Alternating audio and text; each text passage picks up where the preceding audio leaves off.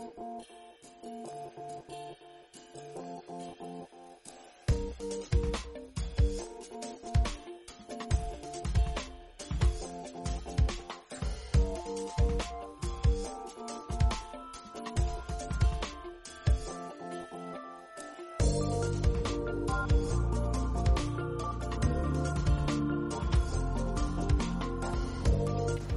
everyone! Back to my outdoor kusina, back to my cooking. So today I'm going to cook upo with miswa and ground beef, giniling. So ayan na ho yung giniling ko.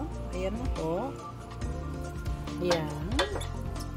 So I'm trying to dry it. Yan. Piniprito ko lang po siya para mag-dry siya and then mamaya igigisa ko. So, ang ingredients ko, syempre, miswa, upo, ayan ho yung upo. That's the upo and of course sibuyas. And, meat tenderizer ko. Powdered garlic. And, salt. So, ayan ho. So, idadry ko lang yung ground beef, idadry ko lang ho siya. And then, gigisahin ko na ho siya sa sibuyas. And then, gagawa tayo ng miswa soup. So, ang ulam ho natin ngayon ay miswa soup with upo. Okay? Just watch the video. So, ayan na po. Ginigisa ko na po siya sa sibuyas. Dali lang. Ayan. Palitin natin yung apoy. Ayan po. So, and then, wala ko akong fresh na garlic. So, ito po. Powder na ho muna.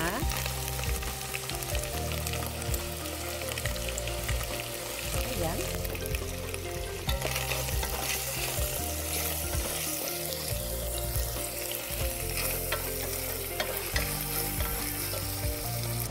And I've added the upo.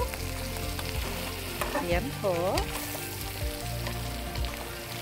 At lalagyan ko siya ng sabaw mamaya para maging soup siya. Okay? Ayan po.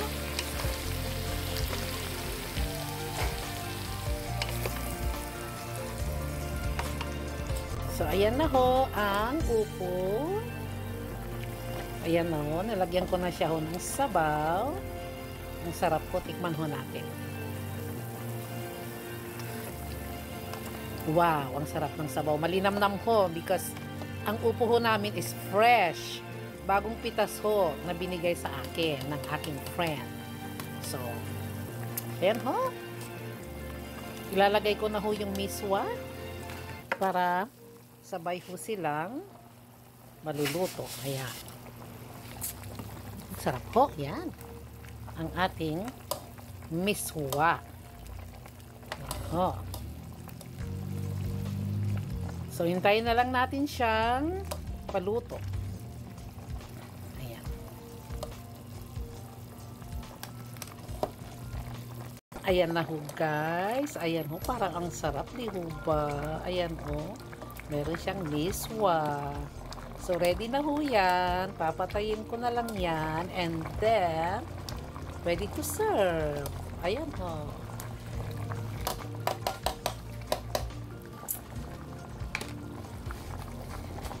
Here you go, guys. Ang ating miswa. Sarap din ho ba? Ayan ho. Ready to serve. There you go, guys, ating miswa na may upo, na may giniling. So, that's going to be our soup. At umorder na rin ako ng pritong tilapia. So, yan ho ang kakainin namin ngayon. Yan magiging dinner namin ni Miss Day kasi nandito siya. And we usually eat together on a Sunday pero hindi na siya nakakauwi ng Sunday, Wednesday na lang. So, anyway, so ayan ho. We'll enjoy our dinner later. Don't forget to subscribe and click the bell, ring the bell, and the like. Bye.